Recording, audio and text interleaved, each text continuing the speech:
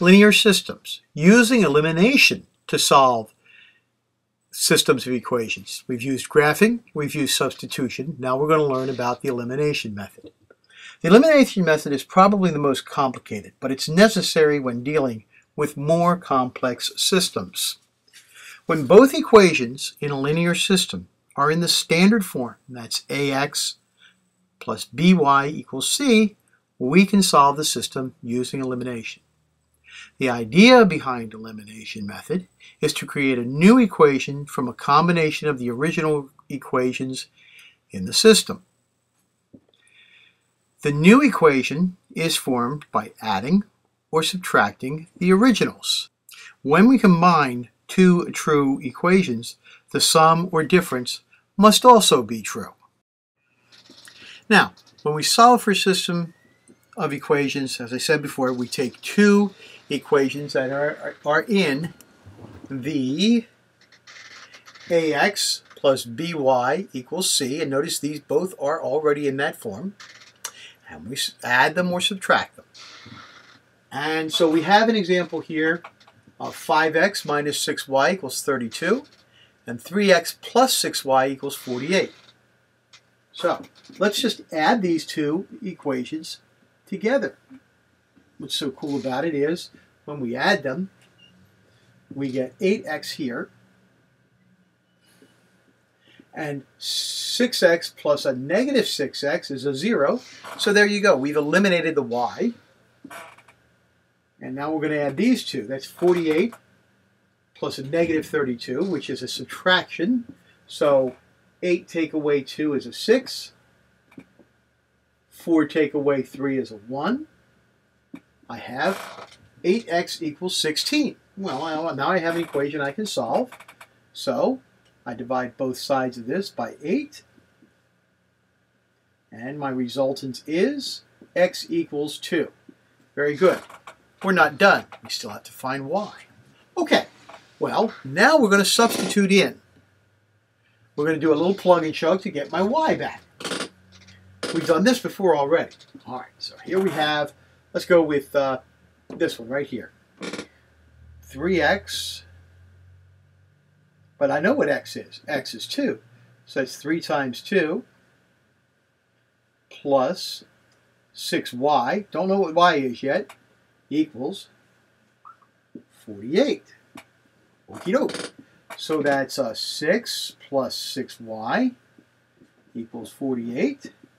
I take 6 away from both sides, and I have a 6y equals 42. Divide both sides by 6, and I have y equals 7. Okay, so my answer is the coordinate pair 2, 7. And that's all there is to that. But it isn't always that easy. They don't always come in nice subtractable pairs that when added together comes up as a 0. So on the next part, we're going to have a few that are going to be just a little bit tougher.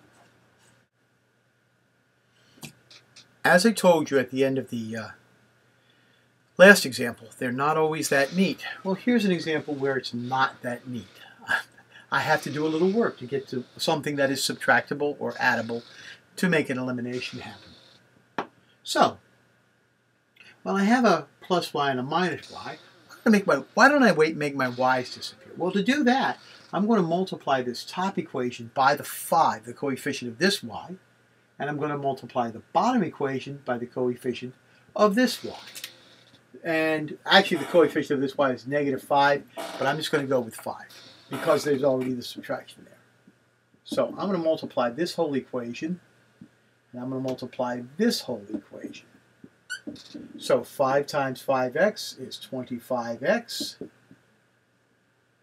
5 times positive 3 is 15y.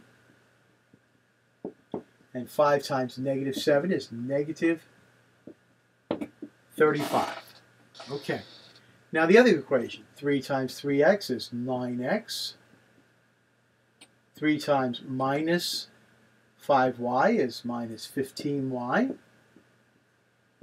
And 3 times 23 is 69. And now we're going to add both of these equations straight down. Well, 25x plus 9x is 34x. 15y minus 15y is 0, so we're not even going to write that down. And that all equals 69 minus 35, which happens to be 34. We divide both sides of the equation by 34, and we have that x equals 1.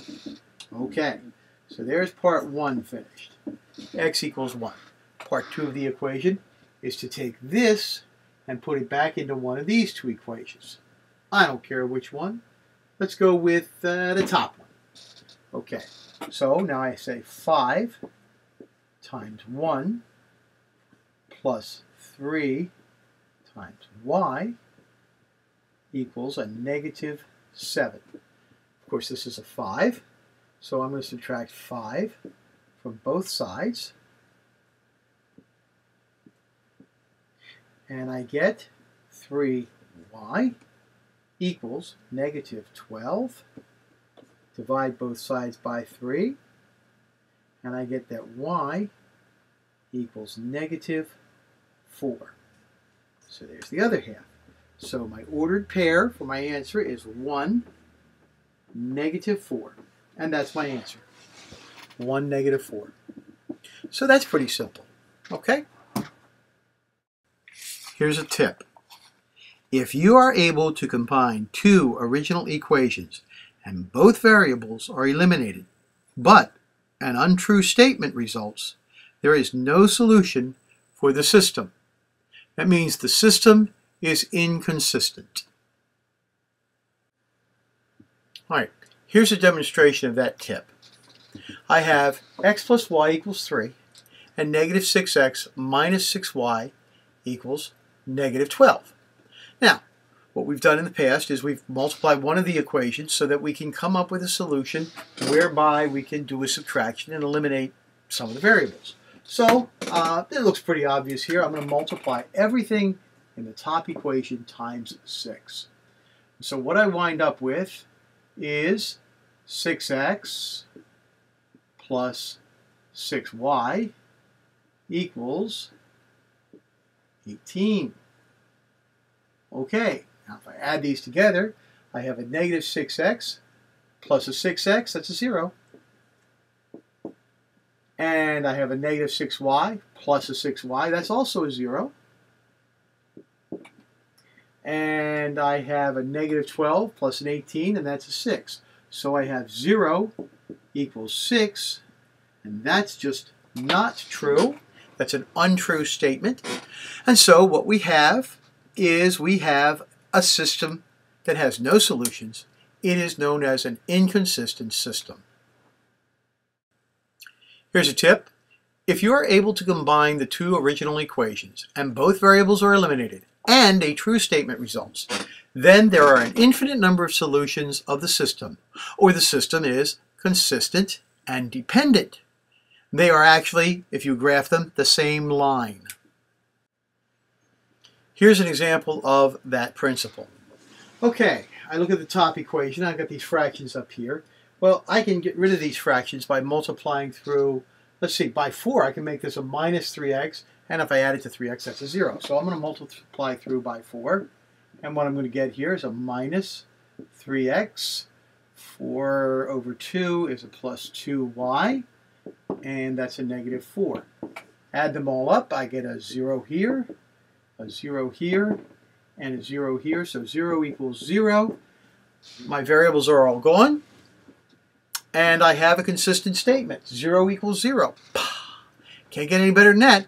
0 is always going to equal 0. So what you've got here is you've got an infinite number of solutions.